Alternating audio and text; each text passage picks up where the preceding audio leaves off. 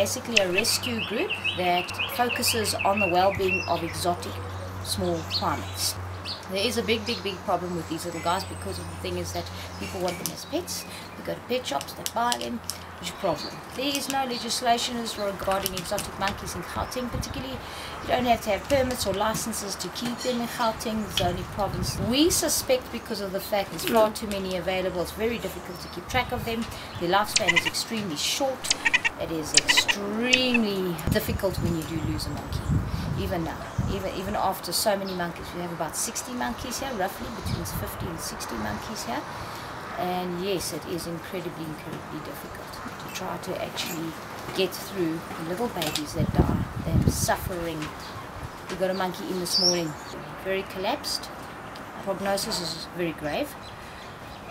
Definitely a bacterial infection. What kind of bacterial infection we haven't been able to tell just yet.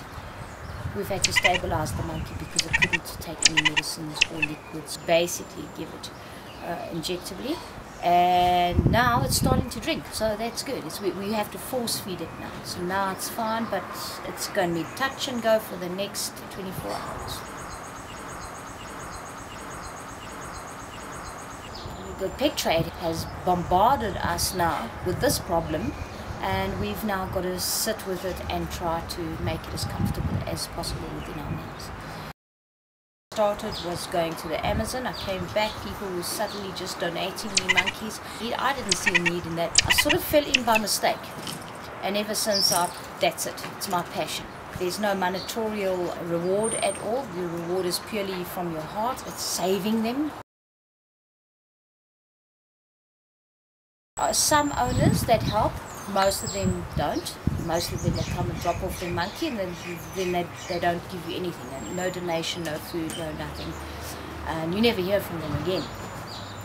Donations is difficult. We cannot just ask the government for it, because we have in the past, and unfortunately they are focusing on the AIDS project and lots of other projects to do with humans more so than animals.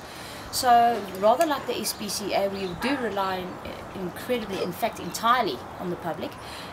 Tins of sausages, eggs, at least 1 to 2 a day.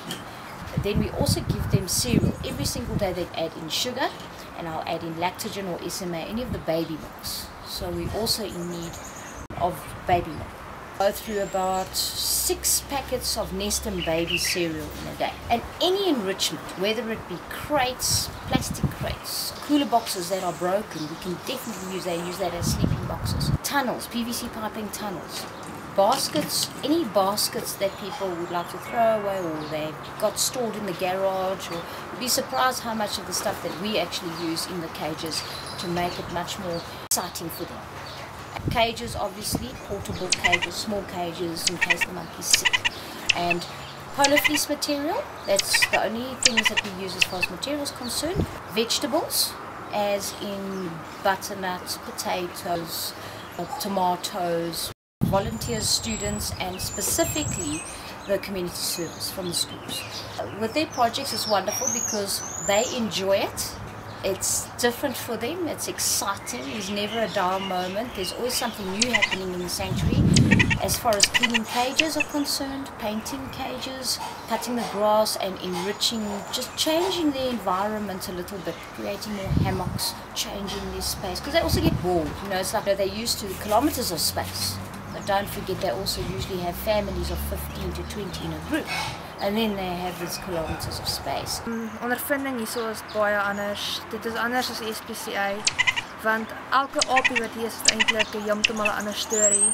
Soos party van hulle is net siek wat hierso basies net kom dat die vrou hulle kan help gesond raak, en party van hulle bly. Dit het my siening oor natuurbewaring eintlik baie verander ook. Trying to get us donations of food, perhaps going to Pick n Pay or any of the food stores. We don't take in rotten foods that are good enough for the pigs and things, mainly because these little guys are quite pepperig. They can get sick very easily. They'll die within 1 day.